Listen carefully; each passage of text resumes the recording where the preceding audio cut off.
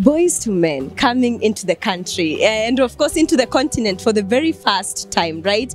That feels very exciting as well. And why the need to also partner with Radio Africa as well?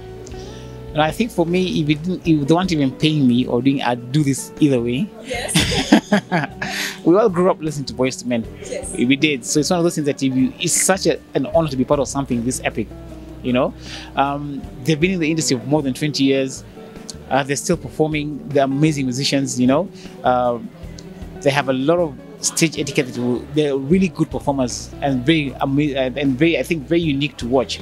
So having a group like Boyz to Men come to Africa, I think we must first of all thank Radio Africa and Stanbic and Martel upon Ricard for actually making this dream come true for many Kenyans.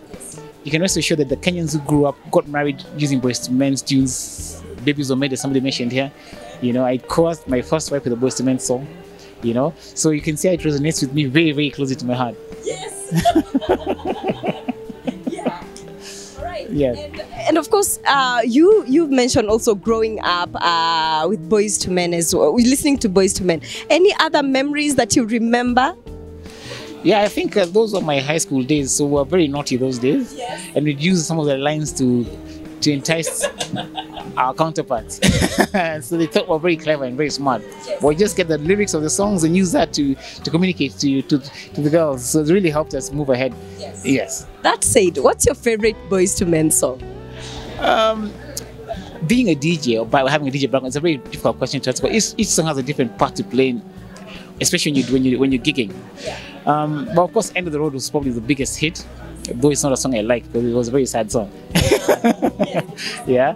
But the number of tracks, I think for me they're just a well-rounded group, and each song has a certain time or certain space in your heart. So I can't just pick one and say, you know what, this was it. No, I just love the group as a whole. Yes. And we can't, wait for them to come through as well. As a person who is, preparing to come to the event, what should they expect? I think expect great sound, great lighting, an amazing experience for consumers. So we're working very hard around the clock to ensure that the consumers are very safe. And wherever they sit in the venue, whether they're VIP or not, they'll get amazing sound, get a good line of sight of the performances, and have a very nice time. Yes. And that is something that is very important in an event, right?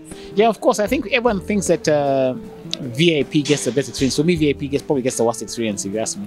When you're right in the middle of the front, that's where you enjoy the music. But anyway, we've looked at the structure of the space. We've looked at the kind of audience expected. They've been very clear on the kind of decibel levels they want, because some of the songs are very silent, some are very loud. So we have to make sure that sound is very well spread across the whole arena. So wherever you sit, you can rest assured you'll really enjoy the show. Yes. Thank you so much. Thanks. Thank you very much.